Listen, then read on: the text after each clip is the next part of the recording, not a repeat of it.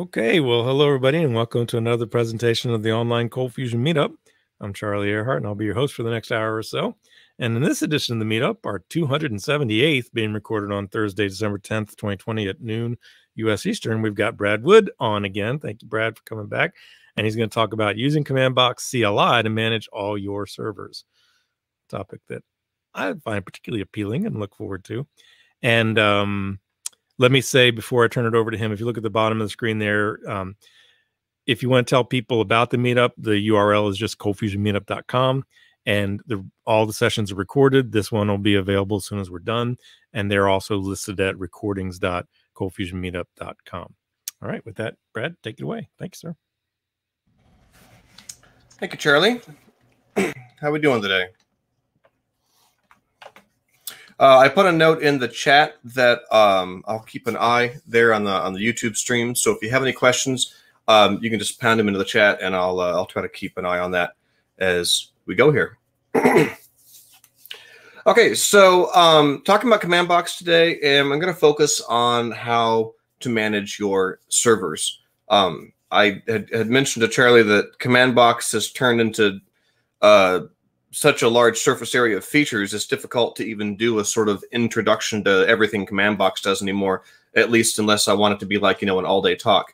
So it works a little bit better just to kind of focus on one particular aspect of CommandBox. And I think servers, dealing with the servers is one of the most popular and useful features of CommandBox. So there's a lot of stuff I won't even try to cover, and that's because I only have, I assume, an hour. I didn't actually ask Charlie what time this is over, but I think it's an hour. I'm sure he told me. I just didn't listen. Sure, about an hour is fine. And if you get towards the top of the hour and think you need to go long, just let us know. Perfect. Okay, I'm using a slide deck I've used before, but it helps keep me on track. Otherwise, I tend to wander. There's an analogy that's fairly old now, which is the idea of the difference between treating servers as pets versus cattle. Of course, I've had it pointed out to me that you could have a cow as a pet. That granted, the idea is that typically, and I definitely used to do this, you have a set number of servers that it takes you, days, maybe weeks to build out. You don't change that very often. But a rancher managing, hundreds of cattle might just, buy and sell 20 of them at a time, and it's not like they, have names. They don't, care as much individually about them. And the goal with servers is to be able to make it easy to acquire or get rid of servers without a lot of overhead. It shouldn't take weeks to be able to spin up a new server. In order to do that, according to the school of Brad Wood, your site needs to be automated. Well, the process of deploying a server or a site should be automated. It should be repeatable, and it should be easy. I think if you do the first two, you probably kind of get the second one a little bit automatic. But it's definitely important to get rid of a lot of those manual steps that it takes to spin up a new server. And that's exactly the reason that I've had people bring to me when they say, I want to start using CommandBox for my production servers, because I hate the fact that it takes me 2 weeks to reinstall everything I need to have a production server again if I need to update my underlying Windows version or something like that. So I've identified sort of three main pillars of your server. Obviously, every app is a little special. Lots of people have additional external complications. But boiled down at its core, every ColdFusion application you need to deploy minimally has a CF version. It could be Adobe ColdFusion. It could be Lucee. In the past, it might have been Rilo. You have your ColdFusion configuration. This is everything that goes in the administrator of your ColdFusion server. So your mappings, your data sources, request timeouts, session, caching, those sort of settings. And of course, you have your code, your CFML code that you're executing. And that could also include third-party libraries. It could include third-party jars. But these are sort of the three legs of the tripod that hold up your application. And we're going to talk about how CommandBox helps cover each of these aspects of your server. So, according to me, in my opinion, you shouldn't need to download things, run installers, log into a web UI, which is a manual step a human has to take, run updaters to get the latest version, even though you just downloaded it off the website. wonder if one server or PC is the same as all the other servers. I've definitely had that problem before. Or take days or weeks to provision a new server. Any of these sort of things are productivity killers. And if your boss comes into the office and says, our traffic is up, our site's, starting to bog down over the load, how long will it take you to get 3 more servers online? If you're like, oh, geez, that's going to take 3 weeks, right? That's not a good thing. And the items in this list are part of what make it take a long time to spin up a server. So with CommandBox, we try to help with each of those items, making everything as quick and automatable as possible. So let's start with our first pillar, which is the ColdFusion engine and version. And of course, I should mention the server.json file as well. You'll notice that as I go through this presentation, for those 3 pillars I had pointed out, the CF engine and version, the ColdFusion configuration like data sources, and the code and libraries, there will be corresponding JSON files that CommandBox works with that cover each of those. So to start out, you can start a server in CommandBox without having anything installed, simply by running server start. Now, I'm kind of glossing over like a handful of things when I say that. First of all, you have to actually have CommandBox installed. So let's talk about that briefly, just in case you're not familiar with CommandBox. CommandBox is a native binary, so it's like an exe file on Windows that will run on Linux, that'll run on Mac, it'll run on Windows, that'll run on a Raspberry Pi. It'll honestly run anywhere that Java exists. If you can run Java, you can run CommandBox on it. Installing CommandBox can depend on your operating system is what the easiest method is. For instance, if you're on a Mac and you use Homebrew, which is a package manager, you can just type brew install CommandBox, and you're done. You'll have CommandBox installed. If you're on Windows and you use Chocolatey, which is a package manager, you can type Choco install CommandBox. I rarely ever run across people that use Chocolatey. If you're on Linux, we have apt and we have yum repos. The most traditional method to install CommandBox is just to download the binary off of our site. So if we go to ortasolutions.com and we click products and CommandBox, if you type CommandBox into Google, usually this will be the very first page that comes up. There's a big old fat download button here. It always has the latest version. 5.2 is the latest version. And you can just grab one of these links. So if you're on Windows, grab the Windows binary. If you're on Linux or Mac and you just want to download the binary, you can click on this one. If you don't have Java installed on your computer, we also have versions of CommandBox that include a JRE. It's the exact same CommandBox tool. It just comes with a JRE folder that you keep in the same directory as the binary, and it'll be picked up and used. If your computer has Java installed on it already, CommandBox will simply pick that up and use it. So you don't need to run an installer for CommandBox. You'll download a zip file. You can unzip the zip file. You can place the executable file anywhere you'd like on your desktop, in a folder somewhere. I recommend putting it somewhere in your system path. So if you're on Mac, it'd be like your user bin local or wherever, that would be. Windows, sort of annoyingly, doesn't really have a folder you can just drop stuff in, other than like the System32 folder, which is messy. I don't like to put stuff in there. So you'd need to edit some environment variables to have it available on your path. But basically, you just double-click it to run it, or you can run it from the command line. I wanted to cover that just because command line tools are something that a lot of ColdFusion developers aren't comfortable with. I certainly wasn't super comfortable with command line tools. I didn't really care for them because I thought they were a pain to use. I always preferred a GUI. That's why I like to manage an IIS server better than an Apache server or an Nginx server, just because I can look at a GUI and I can click around and I can figure stuff out on my own. But when you look at something that requires a lot of command line or just editing a text file to configure it, I never thought that was as intuitive. So we've worked hard to try to make CommandBox be a CLI that doesn't suck in a lot of the ways that a lot of CLIs do sort of suck. So, if you're like me and every time you go to run a git command, you're like, oh, crap, what was the name of the flag that I need, right? And you have to go to Google and you have to, search for the exact git command you needed, or you like keep a doc of like common commands you could never remember. And so the way we've addressed that is a couple different manners. there's two different ways. Before I show this, there's two different ways you can run CommandBox. And the first way is from your native shell. Now, Windows users don't tend to do a lot of stuff from a terminal. It's just not really in our nature to sit around with a terminal open all day long. It wasn't in my nature until I wrote CommandBox. Mac users, I'm more likely to see them with a bash terminal open and they're running commands in the bash terminal. This is just a Windows command prompt, and I have the box binary on my particular computer placed in the system path, so I can just run box anywhere, and Windows will find that box.exe because it's in the path. So the way to run CommandBox just from your native shell, from your bash, and I do apologize, I can't easily increase the font size on these CMD windows. It's a limitation of the Windows 7 terminal. Yes, this is a Windows 7 machine. So if I type box version, the box refers to the box.exe, and the word version is the command I would like to run. So there's a version command, then CommandBox, that outputs the version of CommandBox.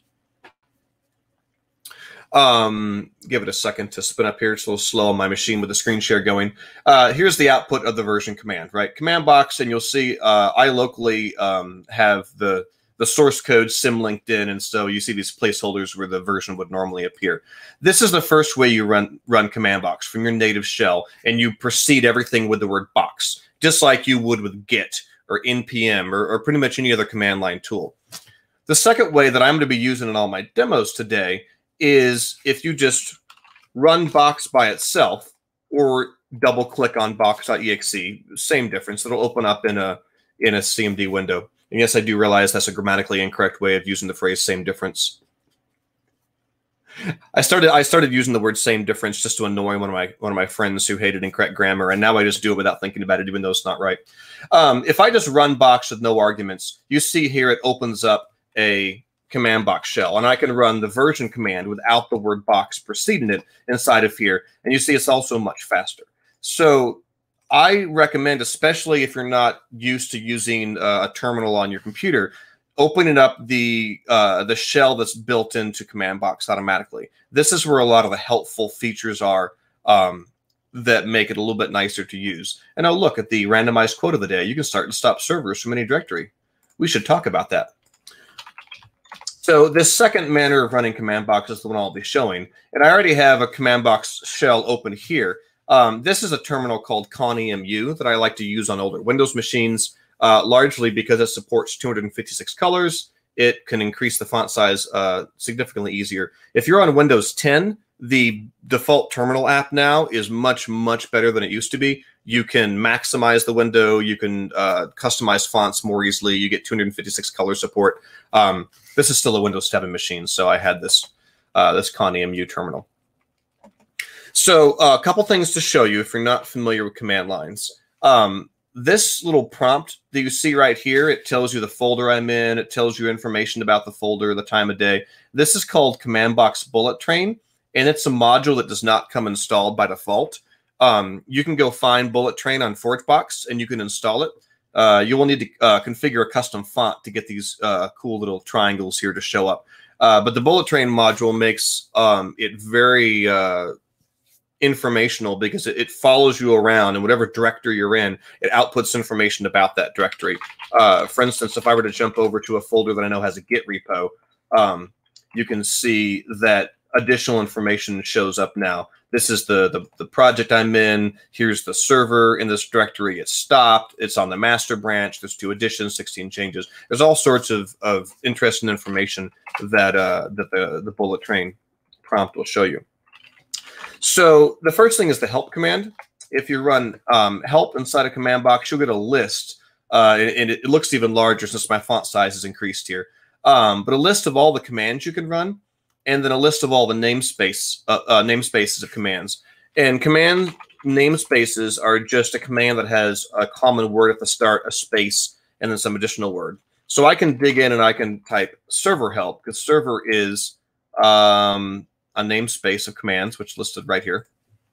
And this will show me all of the commands that start with servers. So server start, server stop, server status, server show, right? These are all commands in the server namespace, as I call it. You can drill down and get further help. We can say, okay, show me about the server status command. right? I can type help as well. Or another little trick is you can just use a question mark at the end of a line. That's the same as the word help. And here in an incredibly large font, I have the help for the server status command. So a description of what the command does, examples of how to call it. You can usually copy and paste these examples right out of here. And then a list of all the arguments that the server status command accepts: name, directory, verbose, JSON, right? So the help in CommandBox is built in as a first-class citizen. And anytime you have questions about any command in CommandBox, if you're not sure how to run it, just run the help command. And one thing that sort of annoys me is different CLIs have different syntaxes. Sometimes it's -- help, sometimes it's / question mark, right? In CommandBox, it's always just the word help or a question mark. Actually, I think even / question mark works. It does. I implemented several ways to call help just to ensure people could find it easily. So if you ever have a question about what a command does, you can always run the help by just slamming a question mark at the end of your command and running it, and then reading through that to get some examples. The second thing CommandBox does is tab completion. Now, you can run the help command from anywhere, but you do need to be using CommandBox's interactive shell that's built into it to get tab completion to work, because your operating system's native shell doesn't know anything about CommandBox. But when you're in CommandBox's shell, it knows all about CommandBox. So if I type server, and first of all, you'll notice that the words turn yellow as I complete them. That means they're recognized. So if I type a non-existent command, you see how that SDF is white? That's because it's not recognized. But if I type a recognized command, you see how it turns yellow and bold? That's your first clue. So if you're typing a command and it's not turning yellow, you're probably typing it wrong. Check for typos. And then second of all, you can always hit tab. Always, always, always hit tab, no matter what you're typing, and CommandBox will try really, really hard to guess what you want. So if I start with SER and I hit tab, it says, oh, you must mean server, right? I hit tab again and it says, okay, here's all the possible things maybe you want to type right now. You can see they're broken into commands, namespaces. So I can keep hitting tab. The fact that groups just disappeared is a bug in JLine. That'll be fixed in the next version. I can use tab, shift tab, up arrow, down arrow. I can cycle through these and I can say, I want server. What was the one I was showing? Oh, info, right? Hit enter and it selects it. Now I can hit tab again and it says, there's a lot of options. The reason there's so many options is because I have like 100 local servers I use for testing. And so it has hundreds of possible things it wants to prompt me with. I'm going to switch to a different command just for the sake of the tab completion not being as insane. So I'll demonstrate tab completion on the ColdBox create app command. So if I hit tab again, it says, okay, here's all the parameters you can pass to this command. Which one do you want? And so I can say, okay, I want the wizard parameter. And I hit tab again, and it says, okay, this is a Boolean parameter. Do you want to pass in true or false? So CommandBox will try really, really, really, really hard to figure out every possible thing you might want to type next based on all the context you've typed thus far. And if you ever have a question, just hit tab, right? And if that doesn't answer your question, add a question mark and run the help for the command. I know I spent like 5 minutes on that, but I really wanted to drive home that we've tried incredibly hard to make CommandBox not suck as a CLI for people that don't like CLIs, because I didn't like CLIs going into CommandBox because they were hard to use. So familiarize yourself with the tab completion, with the help stuff. It'll really make your life a lot easier. Okay, so that should get you up to speed if you're not familiar just with CommandBox as a CLI. It's very easy to install. It's very easy to use. I see a couple questions here in the chat. How do you get ConMU to display Trim 56 colors on Windows 10?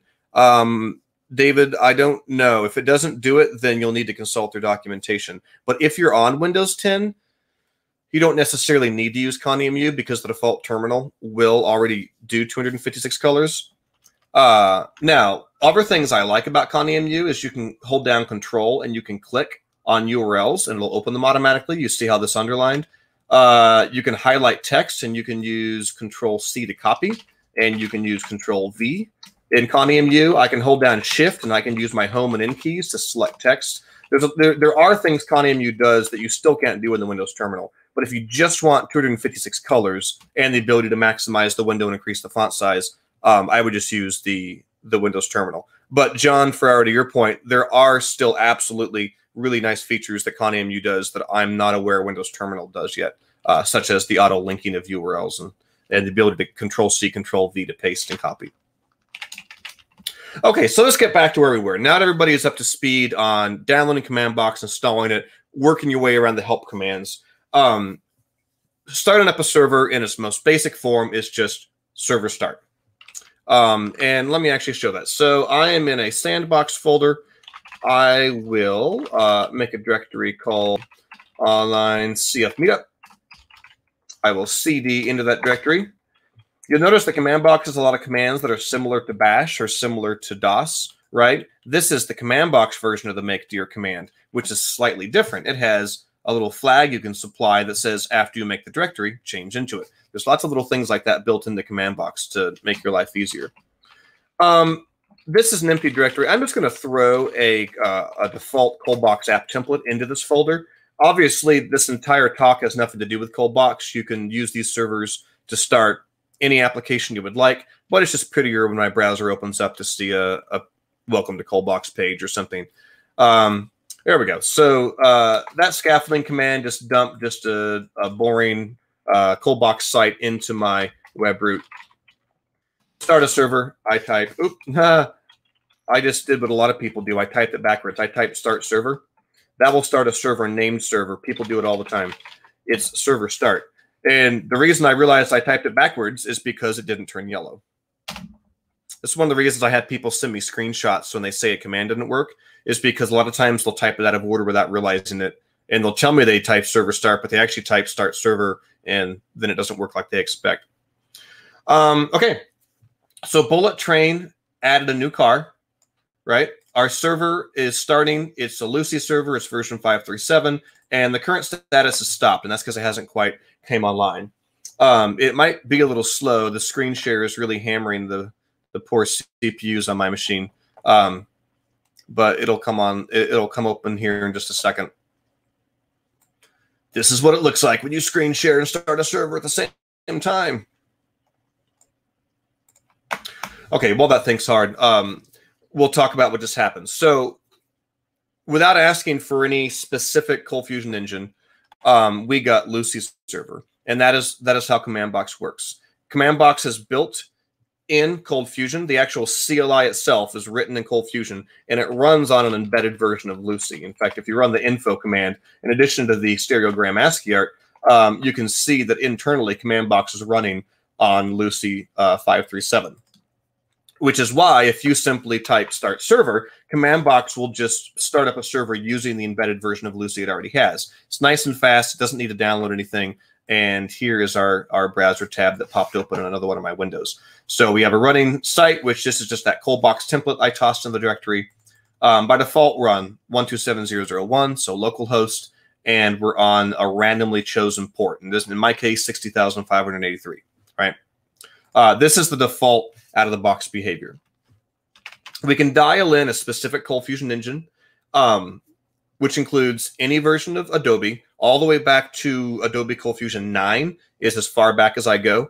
So every single update of Adobe ColdFusion is on there. Oh, I see there's some more comments I've been missing. Copy and paste. Ooh, John's telling me Control-C and Control-V work now in Windows Terminal. That was not the case last time I looked. I'm glad to hear they've added some of those features because I really enjoy doing that. Okay, well, I'll let the conversation keep going. Oh, yes, every updater version of ColdFusion is on there. So if you want ColdFusion 2016 Updater 2, Updater 3, Updater 4, it's all available. And in addition, every single snapshot build of Lucee Server can also be used. So like, bleeding edge version of Lucee gets committed, the Travis build runs within 24 hours because it's a daily job. That snapshot will be up on ForgeBox, and you can start it up locally and you can test a server with it. There's also Lucee Lite servers you can start, which is Lucee without extensions. And the way you dial those in is with this CF engine parameter. Now, if you're not familiar with ForgeBox, ForgeBox is sort of the package repository for the package management aspect of CommandBox. It's for ColdFusion developers, and even though it has the word box in the name, it is not specific to ColdBox or TestBox or any of the frameworks, right? Framework 1 is on here, Mura is on here, Preside CMS is on here. This is a generic tool by the ColdFusion community. So if we go look at CF engines, we can see that there are projects on here for Lucee. There are, does it say how many versions? There's 660 versions of Lucee. On ForgeBox, there's 63 versions of Adobe. They don't have nearly as many snapshot builds. There's also the Lucee Lite version, 653 versions of those. And if we were to drill into this, this is actually a fun little feature I don't know if everybody knows about. You can go to the versions tab, and you can see all 600 some odd versions of Lucee that are on here. And you see there's just oodles of snapshot builds. There's on average about 70 to 100 snapshots for every Lucee release, and every single one of them is on here. What's cool is you can filter this interface, and you can say only show me stable builds. You can also do searching based on the semantic version. So show me the 5.3.6 versions. And now it filters our page down. And here we can see here are the 2 stable 5.3.6 versions of Lucee. This is similar to the information you get when you run the ForgeBox show Lucee command. This is the same information we're looking at, except for this doesn't show you every single possible version, just because it would be really ugly to try to cram that in there. So when you start a CommandBox server using a different version of Adobe or Lucee, they're being pulled down from ForgeBox, right? This is where they come from. So if I stop my server stop, I got to type it right or it doesn't work. That's why I use tab completion, because I can't type. I can run my start command again. Server start. And this time I'll say CF engine equals Adobe. And guess what we get to do? Tab completion. So I hit tab, and there's so many options that it doesn't even display them nicely. When you hit tab, CommandBox will actually go out to ForgeBox. It'll pull the list of all those versions that are available right then, and it'll present them to you as tab completion options. So if you're not sure what the exact version is, but you'd recognize it if you saw it, just hit tab. We will show you all the options. By default, if I don't specify a version, I will get the latest stable version. So if you say CF engine equals Adobe and that's all you type, you will get Adobe 2021, which will not even work with the ColdFusion framework, unfortunately, right now. If you type CF engine equals Lucee and you don't specify a version, you'll get Lucee 5.3.7, which is the current stable version of Lucee. So I can dial in, let's say I want 2016, and you see as I'm typing, the list is filtering automatically. 2016.0. Looks like update 16 is the latest updated, right? So I can dial in a very specific exact version of Adobe ColdFusion. I've already started an Adobe ColdFusion 2016 Update 16 server, so CommandBox has already downloaded that artifact and cached it locally. This is why you don't see any download progress bars happening right now. CommandBox will always use this local copies of things when downloading. While that murders my CPU, we'll go back to the slides. So there's a lot of difference between the default server you get and all the ways you can customize your server. The server I started before started on localhost. It started on some random huge port number. It started on Lucee Server by default, but we can customize all of this. In addition to customizing the ColdFusion engine, whether it's Rilo or Lucee or Adobe or any particular version, we can customize the heap size, the JVM args, the version of Java that we're using. In fact, if you're particularly observant, you may have noticed that one of the lines here says installing Java OpenJDK 11. That would be because I've configured my CLI to always run all my servers on Java 11. And so CommandBox will reach out to the Adopt OpenJDK API, and it will download any version of, oops, here comes my Adobe site. It's really cranking slow with the screen share, I'll tell you what. CommandBox has an integration with the Adopt OpenJDK API, and it will automatically download new versions of Java without you needing to do anything other than saying, hey, give me the latest version of OpenJDK 11. So when you type Java search, you can filter on all sorts of things. This is the latest Java 11 JRE 64-bit Windows hotspot JVM version of Java available, which is what my computer's using. And it's actually worth noting that I'm running my CLI on Java 14. So my CLI is using Java 14, but I've set CommandBox and asked it to start my servers on Java 11. And so that's exactly what it does. We can control the ports that we bind to. You can, by default, you get an HTTP listener, which is not using any SSL. And by default, CommandBox will just pick some random port that's not in use. We can tell what the port we'd like, port 8080, port 80. We can tell what we want HTTPS. We can provide SSL certs for it to use. We can even activate an AJP listener if we'd like to connect it to IIS or some sort of AJP proxy. CommandBox also has a basic built-in web server that does a lot of what you use IIS or Apache or Nginx for. I technically have IIS installed locally because this is a Windows machine, but I don't ever use IIS. I just hit CommandBox directly. So you can configure virtual directories, all sorts of features. I had to add the Luis Mahano, much more. That is a requirement at the end of any bulleted list. And these all go in your server.json file. The cool thing is when you start a server, and by the way, that CommandBox, my Adobe site, did go ahead and load here. So here's my ColdBox app running on Adobe ColdFusion 2016. Unfortunately, I cannot show you the icons that also appear in my system tray that correspond with each server that I start because I'm sharing a different monitor. But if you're not familiar with CommandBox servers, every time you start a server, you get a little icon on the system tray that uses the Adobe ColdFusion icon or the Lucee icon, and you can click on these icons, and there's options to open up the administrator, to stop the server, to open up the web root. There's all sorts of configuration there. You just can't see it because the screen share is on a different monitor. So I ran the server start command, and I specified CFEngine equals. If we were to look in my server.json file, and it's right here. Now, when I ran that ColdBox create app command earlier, just to kind of dump this app template in, it came with a server.json file that had a setting in it already. And if we look at the contents of this file with server show, that server.json file came with URL rewriting automatically enabled. When I ran that last server command, it updated my server.json to reflect the last settings I had used. So if you start a server and you say server start port equals 8080, it'll automatically get added into your server.json. So every subsequent server you start will always be on port 8080 or whatever that setting was you specified. There are oodles of settings you can put in here. I don't have time to cover them, but they are, every one of them, in the documentation.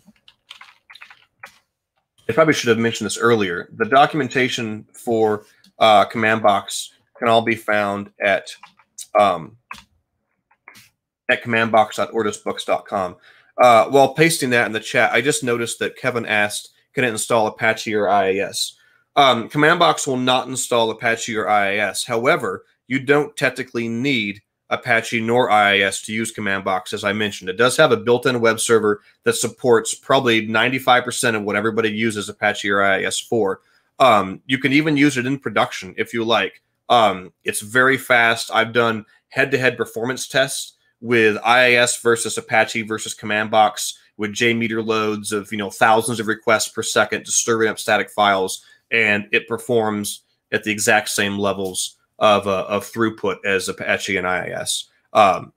There's also, I wasn't even planning on covering it, the latest version of CommandBox has a whole new suite of security settings that I worked with Pete Freitag even to help create. There's profiles that are secure by default now. If you deploy CommandBox in production, it instantly locks down the ColdFusion administrator. It blocks paths to all sort of sensitive files you might not want people to access. It turns off directory browsing. There's all sorts of secure by default and performance by default settings that CommandBox does. So you are under no requirement to need any other web server for the rest of your life. CommandBox is your one-stop shop. Now, If you would like to use Apache or IIS or Nginx or whatever as a proxy in front of CommandBox, you can absolutely do that. That is 100% supported. But I don't want you to be under the impression that you actually need it. CommandBox is a very full-featured web server.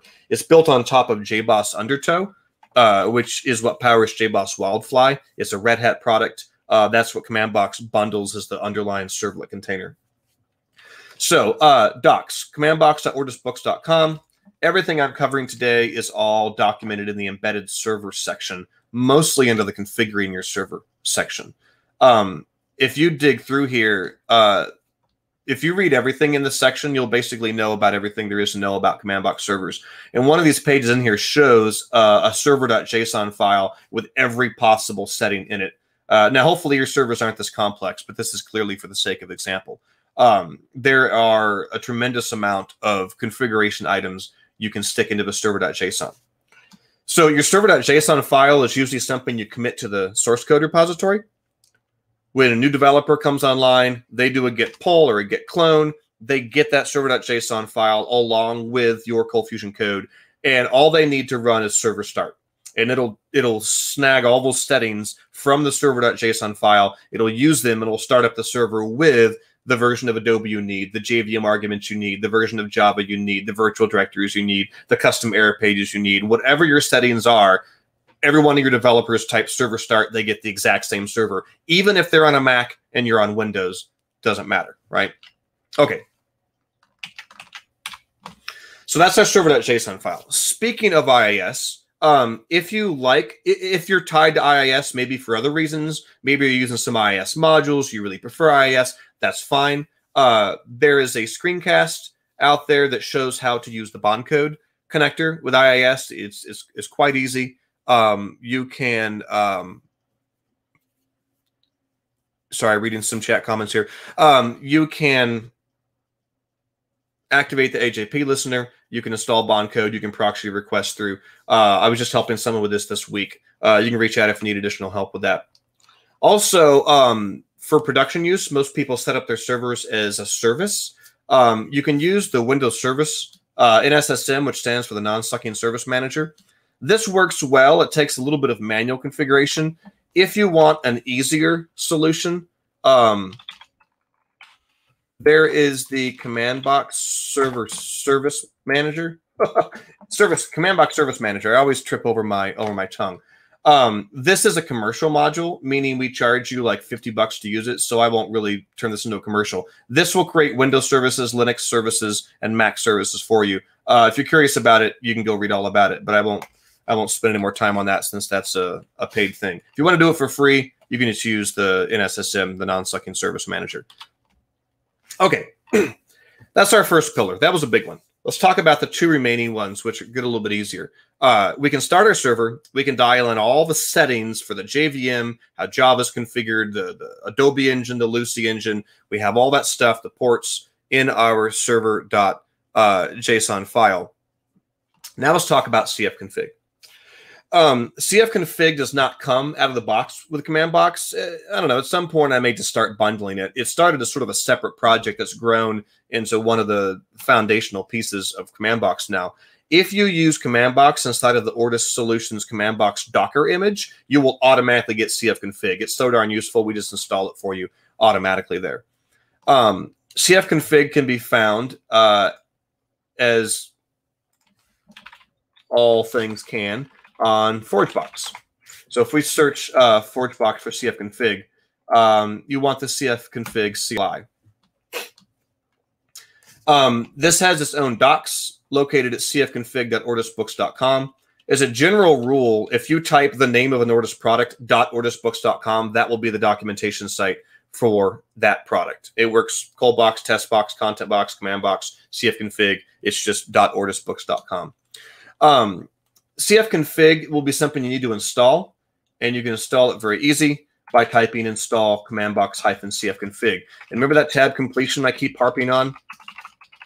Tab completion even works on installation slugs. So I typed COMMAND and I hit tab, and it populated out CommandBox, and it shows me everything that starts with CommandBox. When you hit tab, CommandBox actually makes an HTTP request out to the ForgeBox JSON REST API and says, what are all the packages you have that start with the word command? And this is a live view of everything published on ForgeBox right now. So always, always, always use tab completion, because otherwise, if you're like me, you'll probably type it wrong. So install CommandBox CFconfig. That will install CFconfig in your CLI. I already have it installed. And it will add a new namespace of commands called CFconfig, which, of course, we can get help on. CFconfig import, export, diff, transfer, right? And then a whole bunch of nested namespaces. So CFconfig is a module for CommandBox. It adds additional functionality onto CommandBox. And it allows you to manage everything that is inside of the ColdFusion administrator. So that ColdBox site that I started up in Adobe ColdFusion 2016, I'm using the tray icon as a shortcut to open my administrator. Sorry, I'm trying to think. What is my default password? I change it so many times.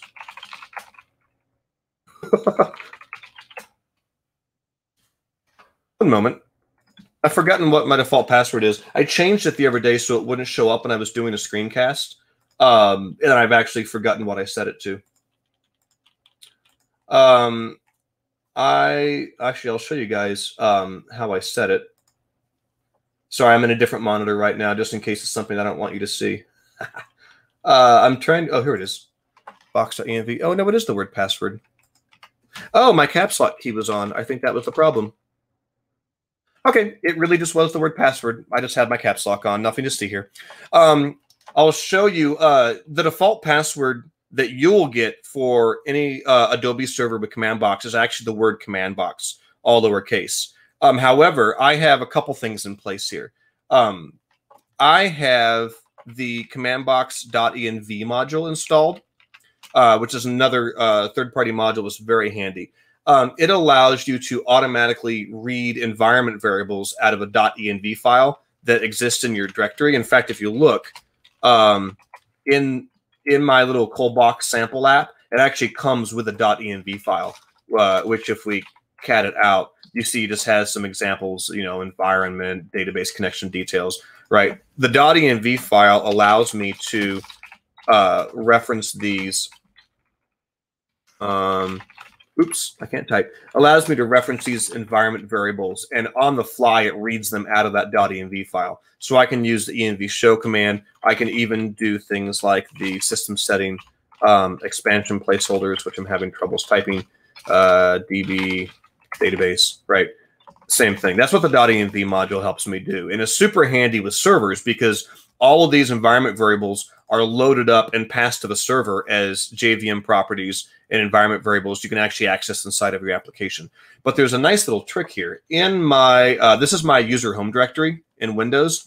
I have a .box.env file in my user home, which is a global environment file. This applies to all CommandBox instances as soon as you start them up. And inside of this file, I have this line right here, cfconfig _admin password equals password. This little bit of magic will create, in conjunction with the .env module, an environment variable that just always exists in my command line called cfconfig _admin password with the value of password. One of the many features the cfconfig module has is every time you start a server, it will look through all the environment variables it can find, and any environment variable that starts with cfconfig _, it will look at that, it'll take whatever this name is, and it'll set that setting on your server as it's starting. So what this does is every time I start a local server, whether it's Lucee or Adobe, or even Rilo for that matter, it automatically overrides the administrator password to be the word password. That way, whenever I start local servers, I always know what the administrator login is. It's always just password.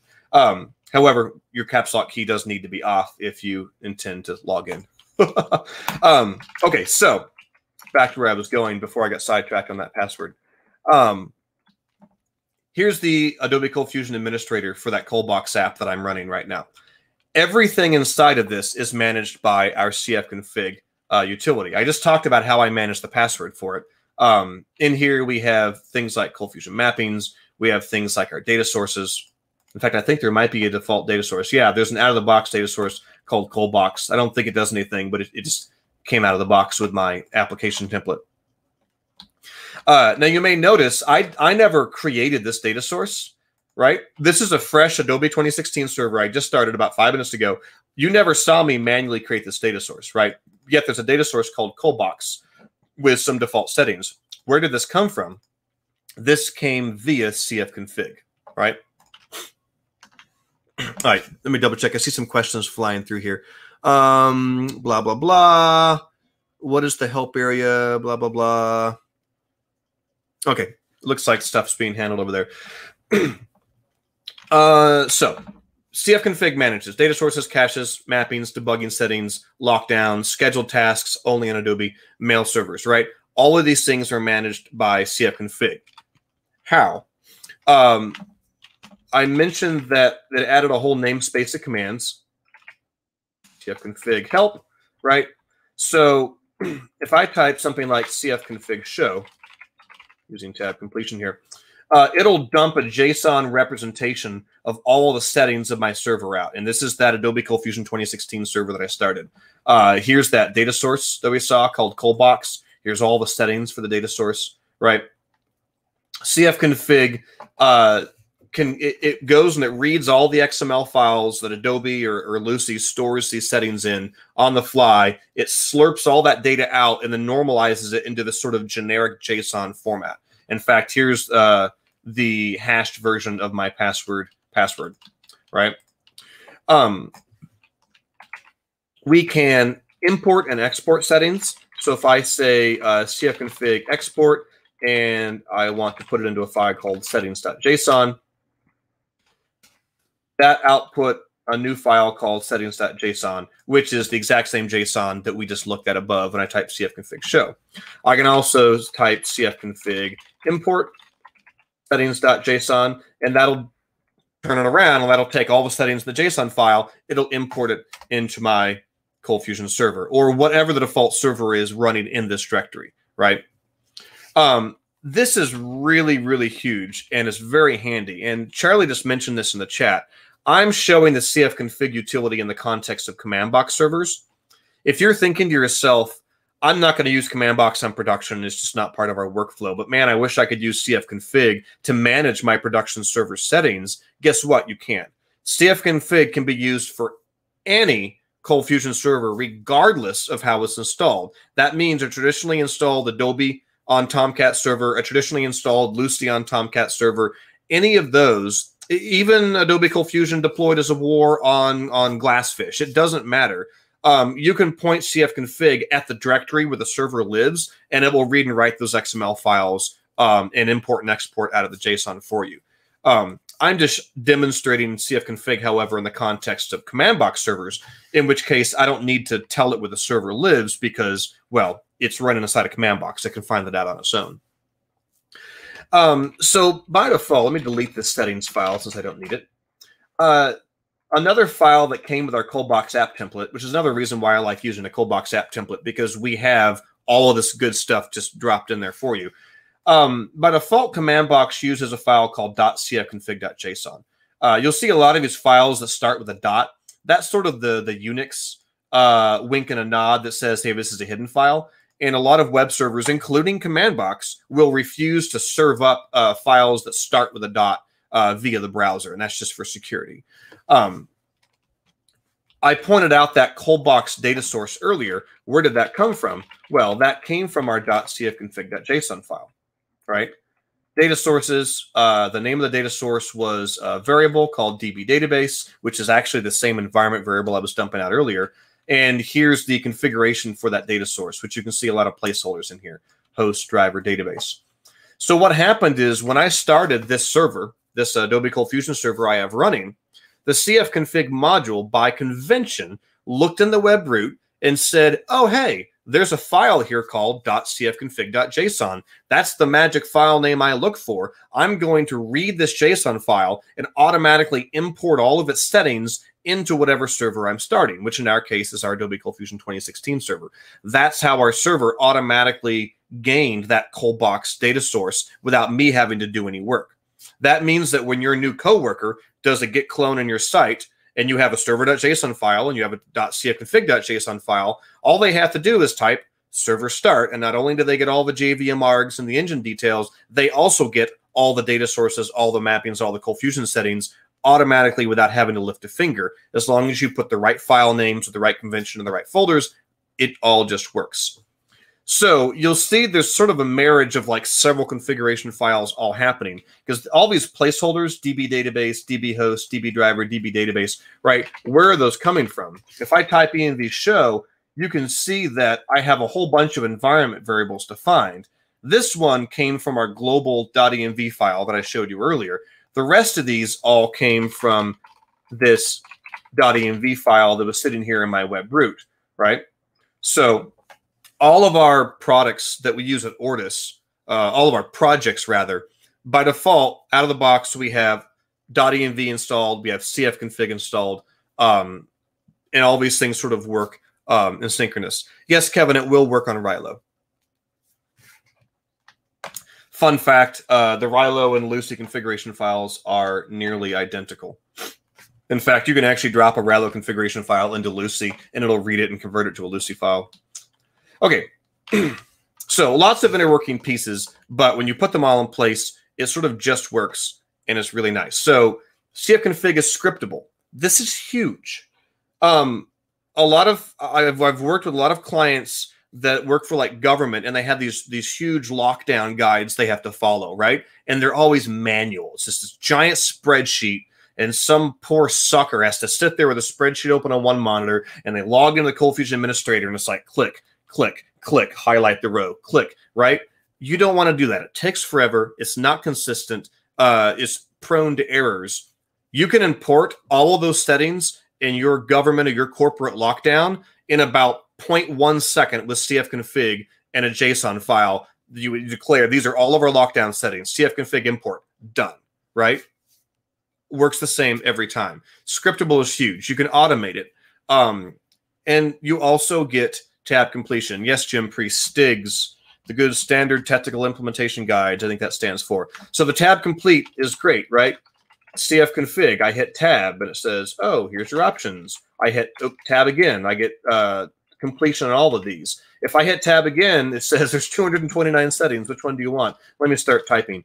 I'll start typing the word request, and it says, okay, here's all the settings that I know of that start with the word request. All right, what is the request timeout setting on my server? Okay, it's 300 seconds. That's the timestamp, days, minutes, hours, seconds, right? Tab completion is your friend. Hit tab, and CommandBox will work really hard to figure out what the heck you want.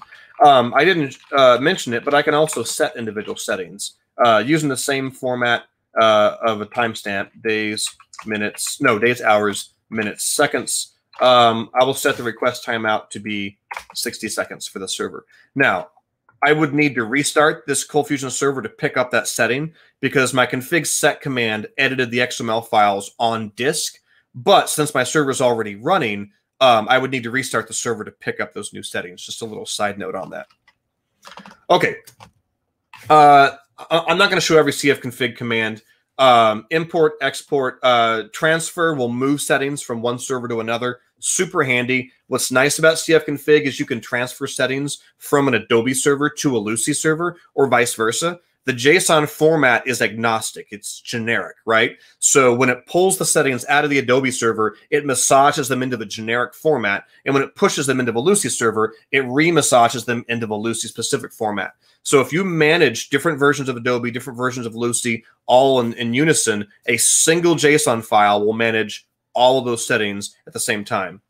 Diff is also insanely handy. I can say, oops, cfconfig diff, and I believe the first two settings are to and from. Yeah. So diff from, I have a server called cfconfig. I'm using tab completion like the wind here.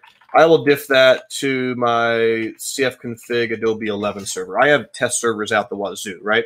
This will compare all the settings between those two servers, and it'll show me every setting that's the same in green, every setting that's in both servers but different in red, and every setting that exists in one server but not the other in yellow. This is incredibly deep, and there's actually a verbose mode you can activate that will break out like data sources into all the individual settings. So like this one checkbox and one data source is different between these two servers. And you can also take these diffs and you can export them into PDFs and into HTML, which there's government clients of mine using nightly scheduled tasks. Then these are not CommandBox servers, right? Mind you, these are just Windows VMs with a traditional Adobe ColdFusion installation.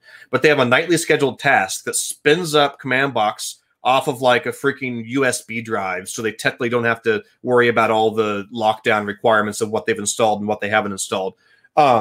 They run a nightly diff of every production server against a gold standard JSON file, export those diffs into a shared drive as a PDF, and they can go back and they can audit their settings and say, on this date, this setting was guaranteed to have been this as compared to our gold standard JSON file. And they do it all with CFconfig, and they're not even CommandBox servers. Okay. So CFconfig's in JSON. Everything's portable, generic across the CF engines. You can have more than one JSON file if you want. The convention of the .cfconfig file is great, but you can have as many JSON files as you want. You can manually import them. There's really no limit. We got the auto import on server start, and you can commit them to your repository and share them with your team. I highly recommend you dig into these environment variable replacements, because things like passwords, I don't recommend you putting them into a JSON file and committing them to your source code repository and pushing them out to Bitbucket or wherever. Even if your source code is private, this is just bad practice. These environment variable placeholders are what allow you to extract that sensitive information, or just maybe information that's different per environment or different per user, out into something like .env, which you don't commit to your source control, or maybe you supply that via your Docker orchestration mechanism, right? Config will show you your passwords. If I say cfconfig, actually, I think I can just do data source list. No, I don't show the password in this list, in this screen. That's fine. I'll do cfconfig show data sources. Do I have a password? It might be empty. I'm not sure. Oh, it is empty right now. This is a bad example because I don't actually have a password. If you have an actual password set, which I'm sure you do, your plain text password will show up right here, like the unencrypted please hack me password. So be careful with your .cfconfig files, because out of the box, they are just as important / sensitive as your actual XML files on your hard drive that store your configuration, right? Your password, your mail server passwords, all of that can be accessed. So just keep that in mind. Use those environment variable placeholders so you don't have to worry about any security concerns. Okay, last one's the easiest. This was the third pillar, which is your code. CFML, of course, because why would you write apps and anything else? Your code, you want it to be self-contained. Hopefully you're using a framework like ColdBox or Framework 1 that has environment detection. Am I in development? Am I on stage? And am I in production? You don't want to have a deployment process where you move code to the production server and you have to go in and you have to edit files and change things to be the production settings. Please don't do that. I still see clients that do stuff like that. Don't. Externalize all those settings into things like environment variables. Environment variables are the standard for cloud deployments today, and CommandBox has everything you need to work with them. Use ColdFusion mappings for portability.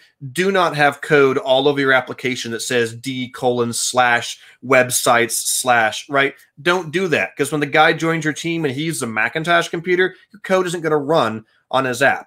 Use ColdFusion mappings so you only have a couple places that can be dynamically configured for all that. And of course, use source control, right? All of these things help your code be portable. So I mentioned there's a JSON file for each of our three pillars. Our third pillar was your code, and guess what? That's your box.json file. This allows you to define all of your third-party frameworks and libraries. And if we go look at our little ColdBox application that I'm using as a sample, we'll see there's a box.json file, and it has a handful of things. It has a dependency of ColdBox, whatever the latest version of 6 is, and it also has some development dependencies, which we wouldn't deploy on production, but we would use for local development. So testbox is the development dependency, the CommandBox.env module, the CommandBox CFconfig module, Even the CommandBox CF format module. Here's a module I didn't write. Well, I didn't write .env either, but an Ortus employee did. CF format's a fantastic module that will automatically format your code even as you type via a watcher. Super cool. Check it out. So my box.json file declares all these dependencies. And even though it sort of happened automatically, you probably didn't realize it was happening. When I ran that ColdBox create app command that sort of just dumped this application in, what it did behind the scenes is it ran an install command. And when you run install, CommandBox looks at your box.json, and it says, okay, what are all the dependencies this application requires? Let me go out to ForgeBox, download them all, install them all. Now your application is ready to run. So again, these don't have to be ColdBox specific, right? Preside CMS, Mura, Framework One, all of these separate non-Ortus frameworks use ForgeBox, and they put their dependencies on ForgeBox, right? You can specify jar files even in your box.json. You can even specify Lucee extensions in your box.json that you want installed into Lucee. And when you run the install command, we'll get that Lex file, we'll download it, we'll install it into Lucee for you. So this is the JSON file that sort of controls that third tier. You don't commit these dependencies to source control, right? You just describe what they are. And when you go to deploy your code, you use CommandBox's package management to say, go get all my third-party dependencies and stick them in. Use semantic versioning, or SymVer as we call it, to decide what version you want. For instance, I want the latest version of ColdBox 5, but I'm not ready for ColdBox 6, right? You can specify that. And then you just run that box install to build out your code. Okay, those are our 3 tiers, and I'm pretty much at the hour, so let's breeze through these last few slides. I mentioned environment variables.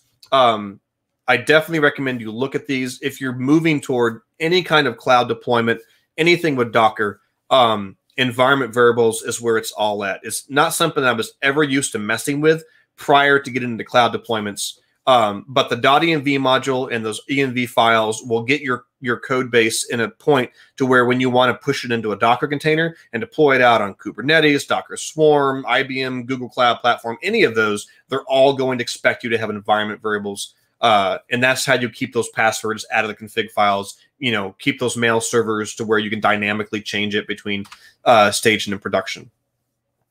Okay.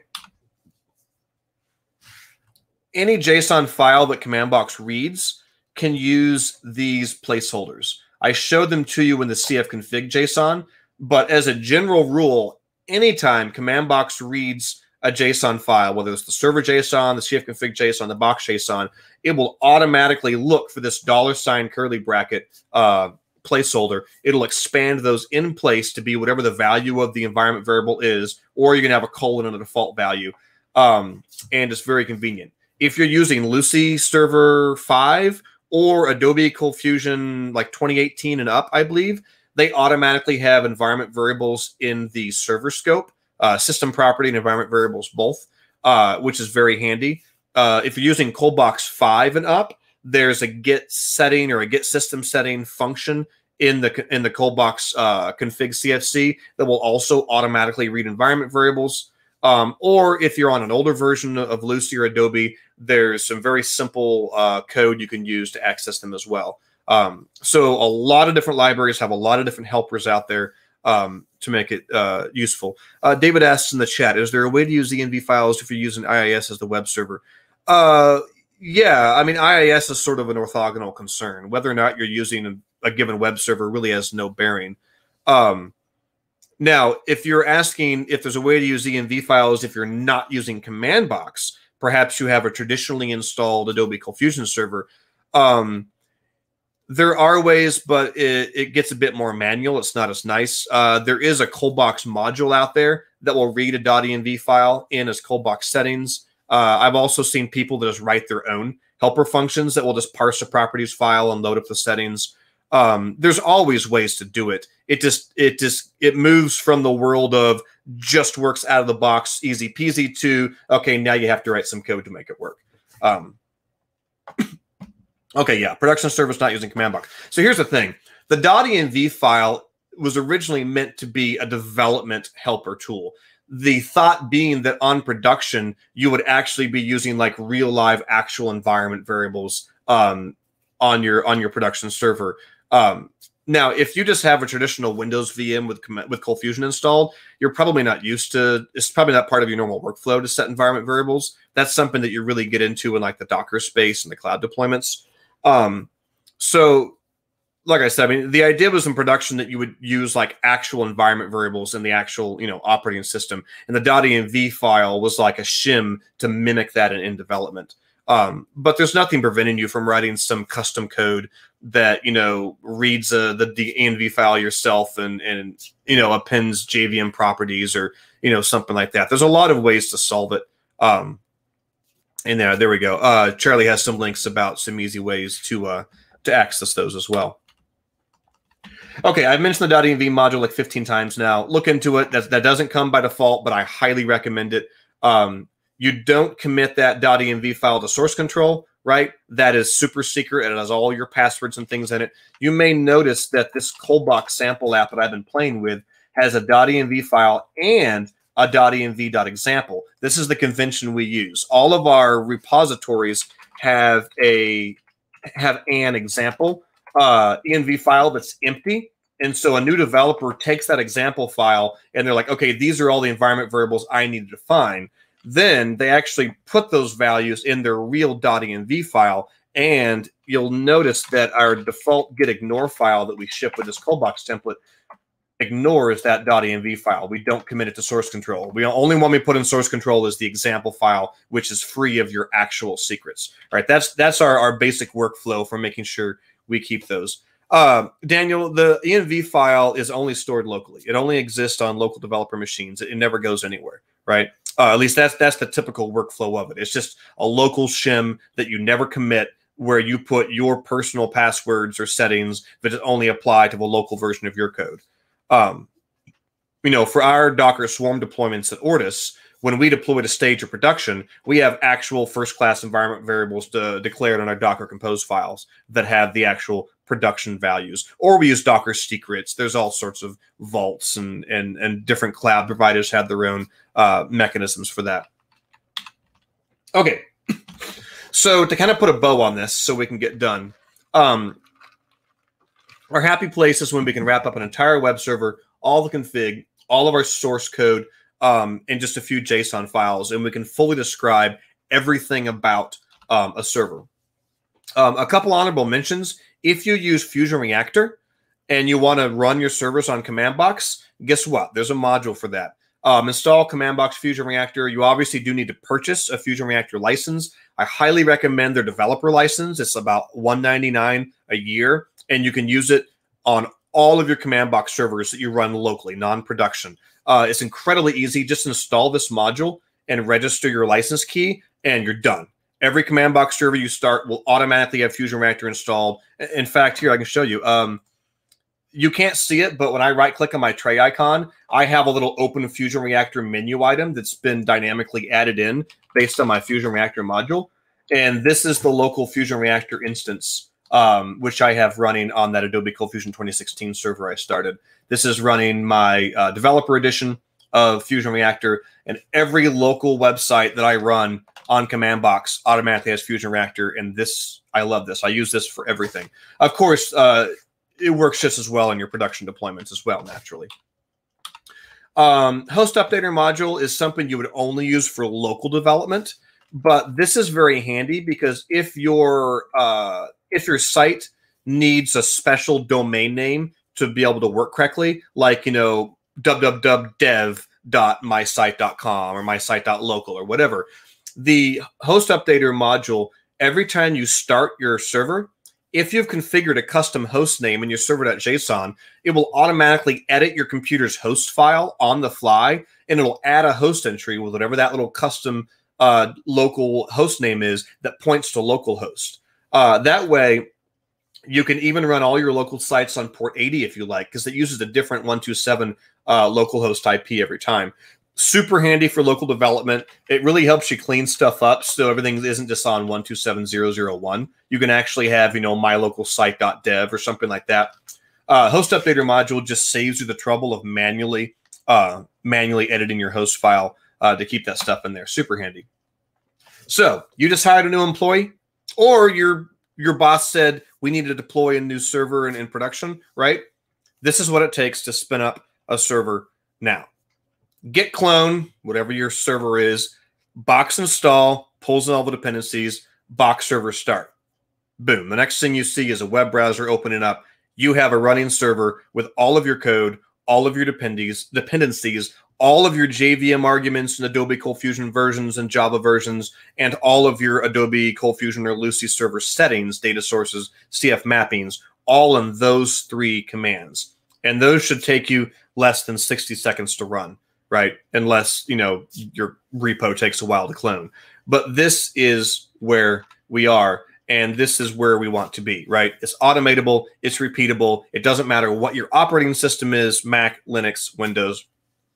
This is what allows you to not dread the task of spinning up a new server. Because I've done like the local development machines with a team of about 10 developers, and we had to manually install ColdFusion, and it sucked, right? I wish I had CommandBox, you know, 10 years ago, 12 years ago when I was doing that.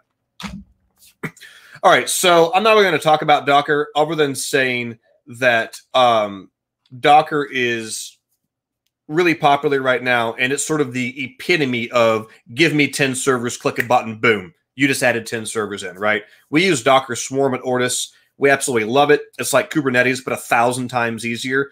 But don't get me wrong, Docker is already like, there's a huge learning curve with Docker, right? So don't think you're going to pick up Docker in a weekend. I still kind of hate Docker, and I have to Google it constantly to remember how to run all the CLIs. But we do love Docker, and there is a CommandBox-based Docker image that takes everything I just talked about for the last hour and drops it inside of a Docker container. So all of our Olathe websites, like forgebox.io, are hosted on production on Docker Swarm, running Docker images powered by CommandBox that use server.json, cfconfig.json, and box.json to fully automate the build out of those Docker images. And we use Docker for local development, so we have the exact same consistent CommandBox-based environment on my local Windows machine as I do on my production Linux machine. The exact same settings, the exact same versions, exact same configuration. It's very nice, and it's a very easy way to get into it. There are official Adobe ColdFusion images provided by Adobe. There are quote-unquote official Lucee images. In my incredibly biased opinion, none of them are as polished and as easy to use as the Olathe CommandBox-based image. And if for no other reason, just cfconfig. Right off the bat, you will only find cfconfig in the Olathe image. And that, in my opinion, is worth the cost of admission right there. Just being able to drop a JSON file in, boom, you know, all your stuff's configured. So anyway, check those out if you want to mess with them. Spinning up local CommandBox-based Docker image is as simple as this, unless you hate CLIs, in which this might look rather confusing. But I'm not even going to try to breach the topic of Docker, because that's like an entire, you know, like 8-hour course all on its own. So that's it. That's it with the slides. Obviously, I sort of just kind of skipped across the surface. I mean, everything I mentioned today has just oodles of configurational settings inside of it. But my hope is that instead of trying to cover it all, I could whet your appetite. And you can come over here to commandbox.olathebucks.com, and you can click on the embedded server section and just read through this. And this goes into all sorts of detail on everything I covered today and more. So are there any other questions in the chat? I know there's been a fair amount of chatter. It looked like most things were being talked about. David, I saw you guys were talking about automatically creating SSL certs with Let's Encrypt. There's been a handful of conversations that have happened on Slack with some people talking about, you know, would it be possible to write a module for CommandBox that either added some commands or added some on-server start behaviors that could go out, hit the Let's Encrypt API, could auto-create SSL certs on the fly? The short answer to that is yes, that could absolutely be written, and I'm waiting for someone to write it. I just don't care enough to write it myself, and I'm really busy. There's all sorts of untapped potential of things you could do to automate the SSL cert process. CommandBox can be extended by modules of your own design. They can listen to interception points like on server start, on server stop. Things like the host updater module do exactly that, right? They listen to these announcements and they go off and they do things. So there's all sorts of potential there. Just nobody's done it. That's the thing. Nobody's just sat down and said, I'm going to write this. And to be honest, I'm just too busy and I don't care enough. So I'm probably not going to mess with it. But I would love to help someone who wanted to take a stab at automating the creation of SSL search or something like that with the Let's Encrypt API. Yeah, and Daniel also has a note about picking up ColdFusion hotfixes and updates. When you use CommandBox to run your servers, you don't ever update ColdFusion or Lucee again. That doesn't exist. There's no such thing as an Adobe ColdFusion updater, right? Boom, gone. Forget about it.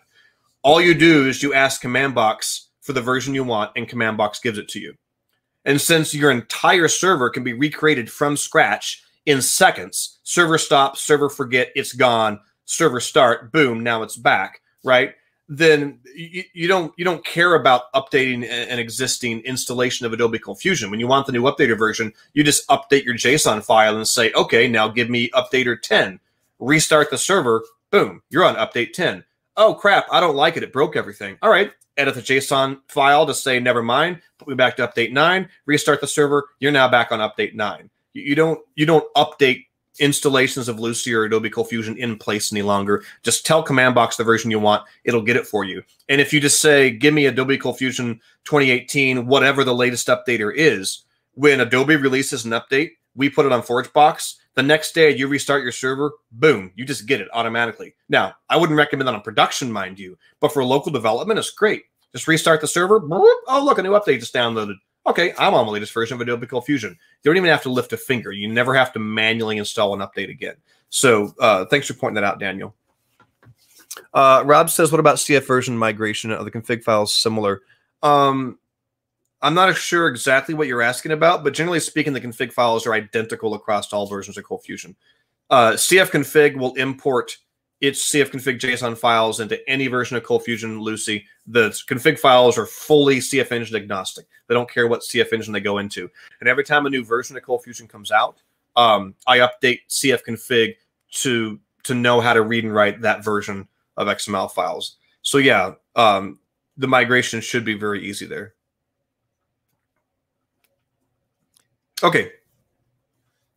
So Brad, the outstanding question is John's. You can see it there at 12:13 Central Time. I see John mentioned ARM, though I'm not sure what the question is. You can already run CommandBox on a Raspberry Pi, which uses an ARM chip. That works right now. So I don't know what the actual question is. You mean you're reading what he says at 12:13? What about ARM? What about it? Like I said, if you can run Java, you can run CommandBox, and there is an ARM version of Java. You want to see CommandBox running on an ARM processor? I'll show you right now. Hi.bradwood.com. This is a content box site running on CommandBox on a Raspberry Pi over to my left on my desk, and it's running on an ARM processor using the ARM version of Oracle Java. You can hit it right now. In fact, I can look and see if the number of requests per second spikes all of a sudden. Yeah, I mean, if you have an issue running CommandBox on an ARM processor, let me know what it is. But other than that, assume that it works, and you just need to go off and do it. I notice he refers to Docker Desktop, so he may have been referring to your Docker images. Any issue with the Docker images running on ARM? None that I'm aware of. Like I said, try it and tell me if you run into issues. I mean, CommandBox runs on a JVM. As long as you can put a JVM on it, you should be able to run CommandBox. So assume it'll work, and if it doesn't, let me know, and we can look into it. But if it didn't work, it would probably be a problem with the JVM itself. So, John, when you say detailed how-to instructions, can you? We're waiting for you to write those, John. Are you talking about CommandBox or the Docker images or what? I assume he's asking for detailed how-to instructions to run it. And like I said, we're waiting for you to write those, John. Those are just waiting for you to pin them. And once you pin them, they will exist, and you can share them with the world. If you're asking for me to write them, you can certainly hire Ortus, and I'll go through the trouble of doing that. But for free, I don't particularly have any desire to spend the time on that right now. So, do you see he's now commenting that he's talking about the Docker image, and he says it has to be built for ARM? Okay. So I fail to see what the problem is that's preventing you from building a Docker image on ARM. The Ortus Docker images are built on top of Alpine. which probably wouldn't run on that processor, but you can build whatever Docker image you want. Now, if you're suggesting that you would like Ortus to build additional Docker images that use an ARM version of Java, you can submit that to John Clausen, who's our Docker guy, and we can see if that's worth our time. Or you could obviously hire Ortus's consulting services, and you could pay for us to create a Docker image for you. Right now, the demand for that has been zero, and so it's not something we've spent time on. But you're free to build a custom Docker image all day long. All you need to do is toss CommandBox on it, and you can use it. It is also worth noting that the Ortus CommandBox Docker images are out here on GitHub. These are fully open source. Let's see here. I have so many repos, it's hard to find them. No. GitHub will not search for stuff by default unless I change here. Here we go. Docker CommandBox. This is the source repo that has all the files and build scripts for the Ortus Docker images. You can take this and you can modify, add your own build. Here are all the Docker files that we build. You can take these, you can rerun them. You can even submit a pull request if you'd like to add an additional Docker build that we're not currently using. All on GitHub. And of course, it's not necessary to do that if you want to use our off-the-shelf images. Those are all pushed to Docker Hub. You can just do Docker pull to get them. Excellent questions, guys. Any more? I don't want to belabor any points if everyone has their questions answered, but I want to give everybody an opportunity.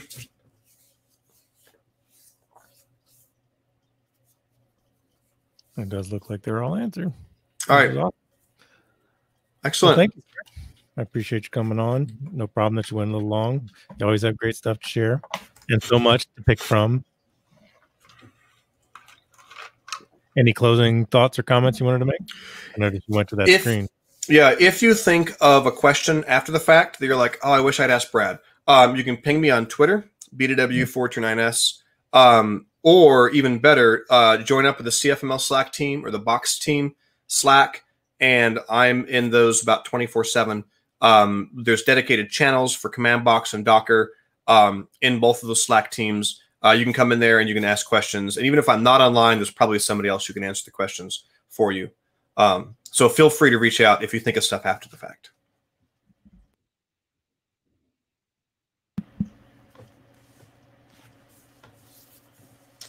Thank you, guys. I just shared his handle there on. Yes, that is my Tweety page handle. Awesome. And then for Slack, would it be the same? That is also my username on Slack, yes. Yeah, cool. You betcha. All right, man. Well, thank you, sir. We'll let you get going the rest of your day. Thanks, everybody, for coming on. Thanks for your kind comments. And I'll get back to the winner of the giveaway of IntelliJ after the session. I'll talk to y'all later.